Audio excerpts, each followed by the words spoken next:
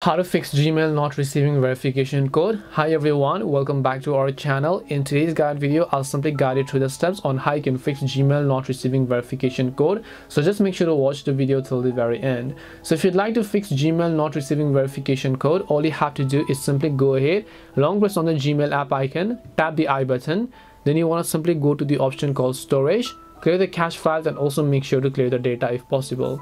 Once you clear the cache files and data over here, in the next case what you actually want to do is you simply want to go ahead and then check your Google Drive storage, because sometimes you might not be receiving emails on your Gmail because your Google Drive storage is full, because your Google account comes from your Google Drive, right? So you want to simply go to your drive and then check if you have enough drive storage. If not, it could be that most of the photos and videos are occupying that space, so you might just want to free up that, because you can see out of 15 gigabytes which Google gives you by default, which is more than enough, this could be full sometimes, so you might just want to go ahead and remove those limitations.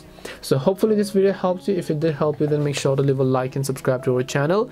If you have got any more questions, then feel free to leave them down in the comment section. Thank you very much for watching till the end of this tutorial, and see you soon in the next video.